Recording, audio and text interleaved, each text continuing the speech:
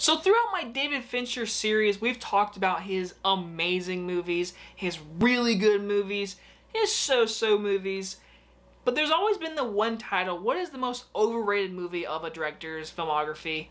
If I had to pick one, it's this one. The Girl with the Dragon Tattoo. This movie was released in 2011 and was directed by David Fincher.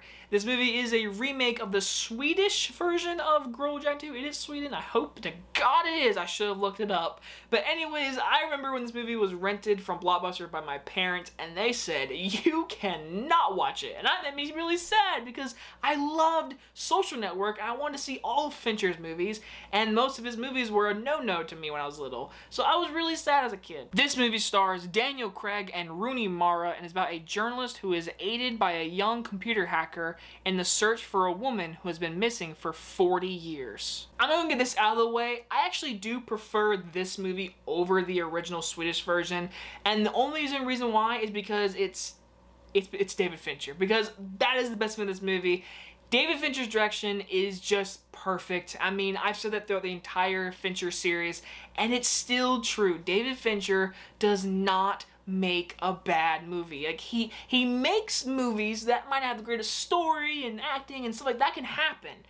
But his personal business of sound, editing, camera work, just character little tweaks, like, he is the king of that. David Fincher makes a beautiful looking movie. The snowy atmosphere mixed with this dread mystery happening, it adds to the effect of a cold winter night. It is a perfect winter night mystery kind of thriller. The performances by both our main actors are very good, but the standout, of course, who was nominated for Best Actress, is Rooney Mara. She is awesome in this movie. She steals the entire movie, just no question. What she did, she got all these piercings for this movie and how she like went for her performance. She holds nothing back, especially with the rape scene. The rape scene, she should have won the Oscar for that, because that is brave of her to do that, especially the other actor who was doing Of the Business. I mean, I couldn't imagine being an actor on set that day. Even filming that just made me feel icky. Watching it made me feel icky. So Rooney Mara, for that scene in the entire movie, she holds nothing back. She's a well done actress, and in this movie, she shows off everything she can as an actress. She is so good in this movie. Now, really, besides the performances and David Fincher's amazing direction, that's all I really like about this movie. Everything else, it's a 2-hour and 38-minute mystery leading to a kind of whodunit, and the whodunit aspect is so predictable. Like, I mean, it is blatant. It's right there in your face. You're like, that person did it.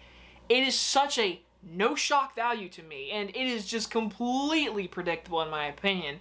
But besides like the predictability, the movie just never really kept me interested. Yes, the acting is very good, and you like the two main actors. The two actors' performances that work together is one of the best parts of the movie, because they're so different from each other's characters that when they work together and they grow a relationship together, it's the most interesting part. The actual mystery to me, like I said, it's predictable, and it never kept me like intrigued, and I've seen better thrillers done like this. I mean, look at Zodiac I just watched the other week, and with Seven, I mean, he's got his own thrillers in his own filmography that are better than this movie, and a lot of people say that the original is better, and that is totally your opinion. I just personally like this movie more, but I have seen the original trilogy, and I do have to say they are really well done movies. It's kind of a shame that we're never going to see Fincher and these actors work together to complete the trilogy.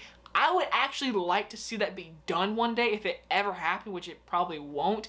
But for this movie, it's fine, it's long, it's not my favorite Fincher movie, and I know a lot of people love this movie, so that's why, in my opinion, I'm going to take this title of this being the most overrated Fincher movie out of all of his movies. But it's still a well-done movie.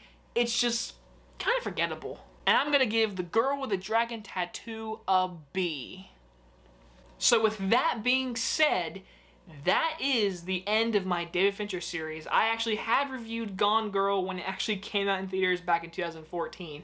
So with that, I am done with my David Fincher series. This has been very fun going down his road of movies and watching it leading up to Mank, which I am very excited for, and I should be getting in the next week or sooner. I don't know really to tell you, but either way, I love you guys. You guys enjoyed this series, and I will see you guys next time. Bye-bye, everyone.